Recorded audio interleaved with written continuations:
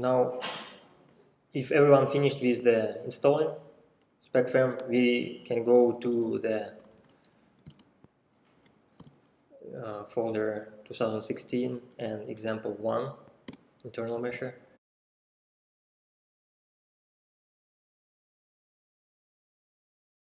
Is it fine? Can we go on? Can we continue? What was the last thing that you did? Very last make all. This. And then you just check the binary should be generated in that folder inside the SPECFEM3D. Which binary? Binary,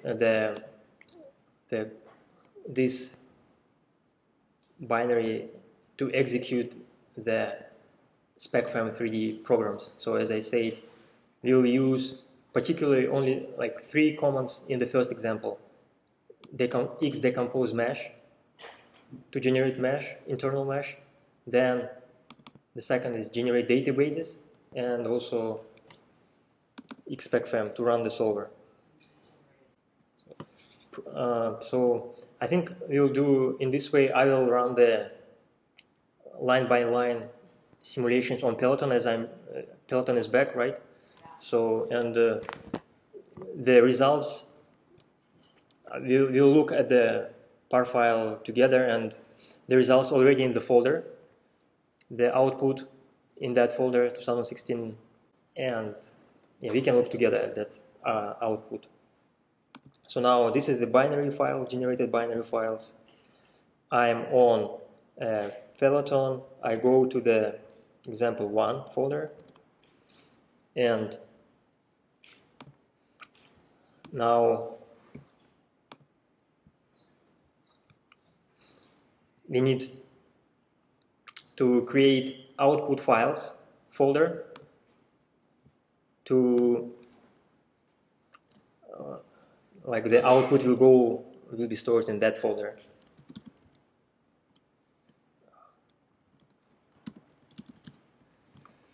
So here we are, and then let's look at the par file first.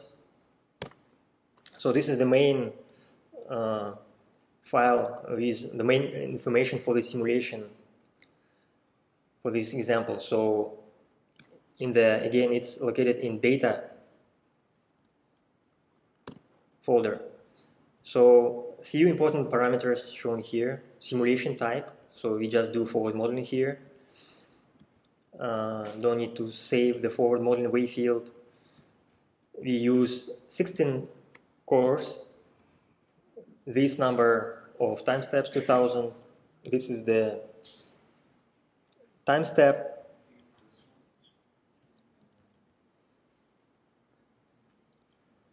So as I mentioned, here we use Tomo as the model format, which is ASCII files with the 4 lines header and columns where the properties are on the regular mesh. So next, what is else?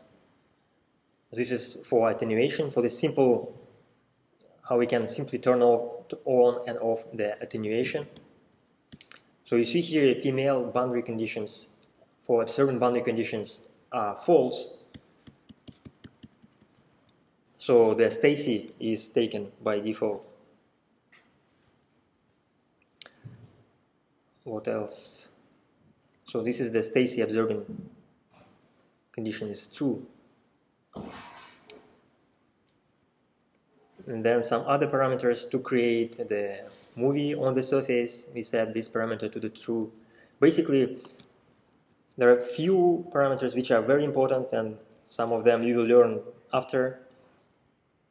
This is what the wave field component of wave field we want to look at.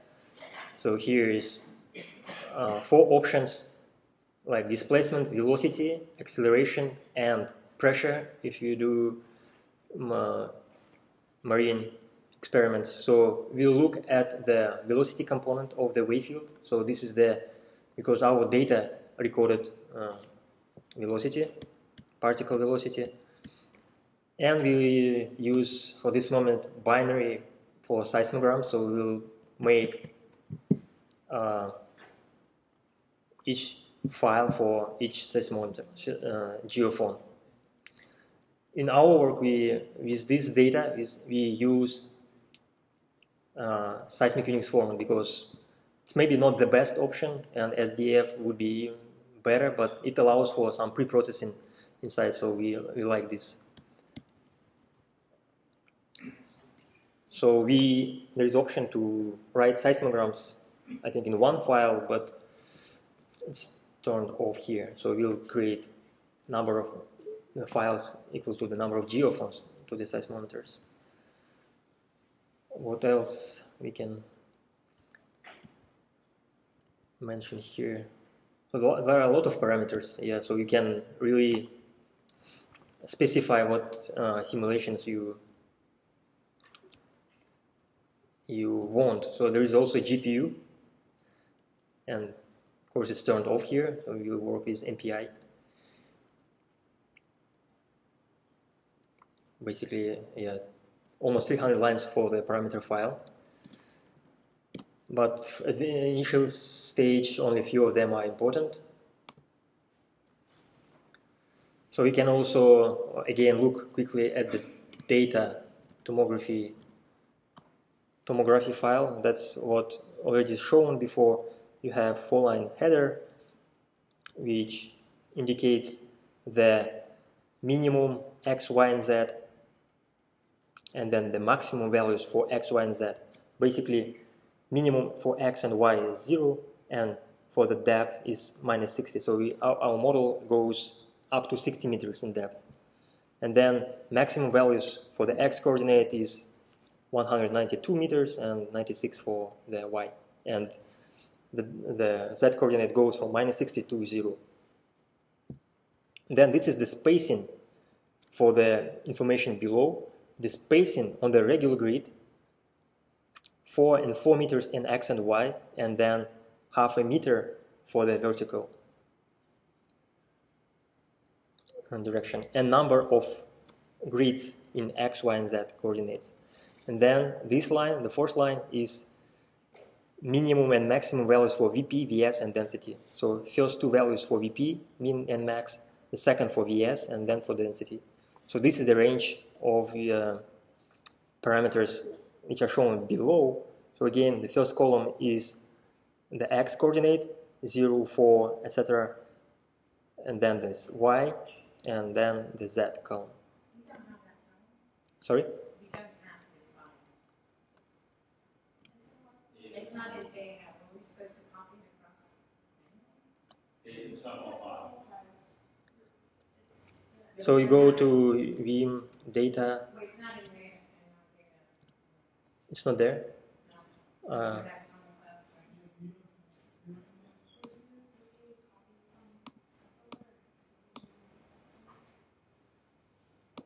Okay, 'cause you're missing it as well. You don't have the top files. Everyone doesn't have this.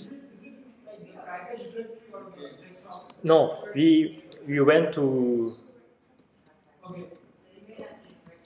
the example 1 folder. Do you have this? So we generate the output folder, or I forget this, MPI databases.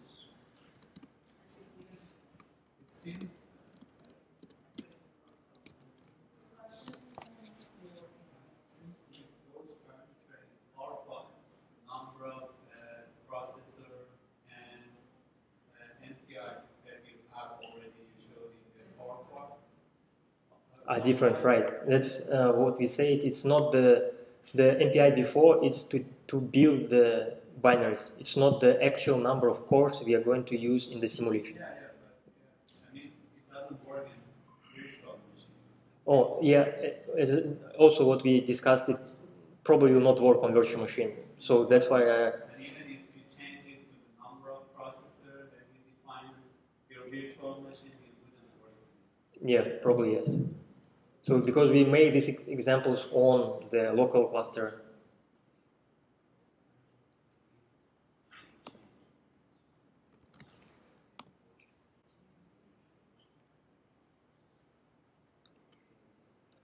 so we went through we look at the part file and the TOMO file. There is a force solution and stations files I showed you previously. So we can try now I will do this on the Peloton, on the local cluster, to create the mesh. So the mesh information for the internal mesher is located in data SPECFEM3D files, mesh part file. So there is a part file for mesh, internal mesher, specifically to build the mesh. So there is, again, some information is duplicated. So you have like min and max values for dimension of the mesh. This is corresponds to the tomographic model I showed you previously, these values. And we have interface files here, interface.dat. So we can look at that file quickly.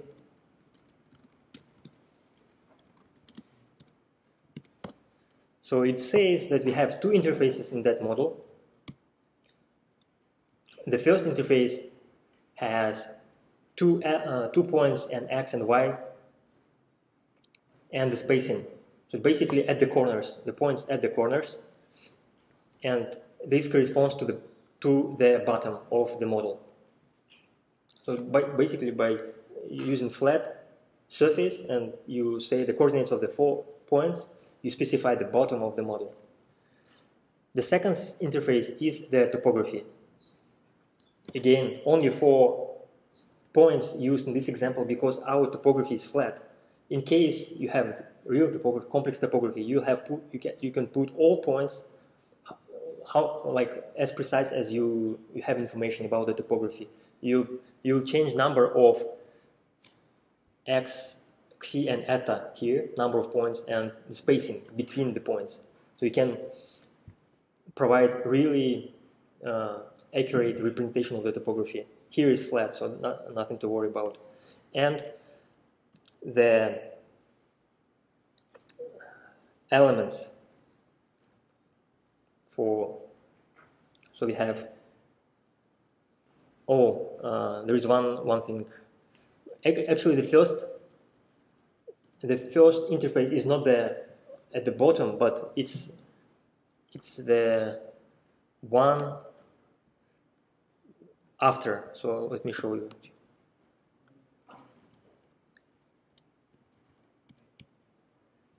The first interface corresponds to this level actually, because the bottom interface is automatically will be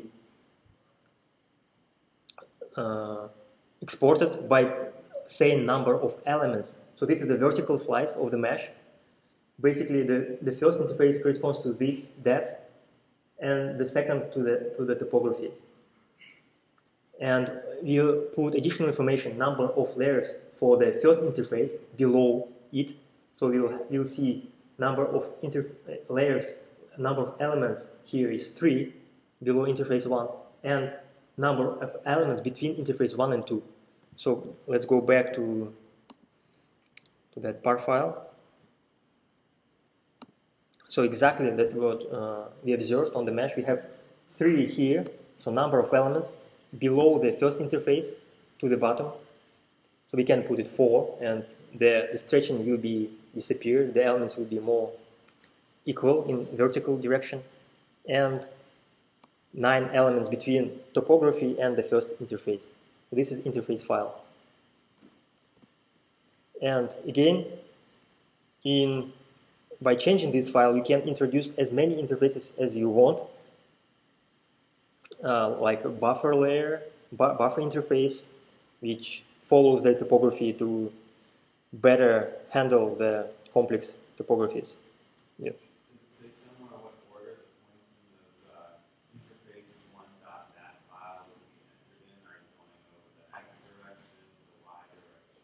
I think, yeah, it goes in X first and then in Y. The numbering of in the interface, yeah, it goes in X, then in Y. So this is important, yeah, important point. Yeah, yeah, it takes me few tests to figure out that the ordering, but it's important to note, yeah, the order.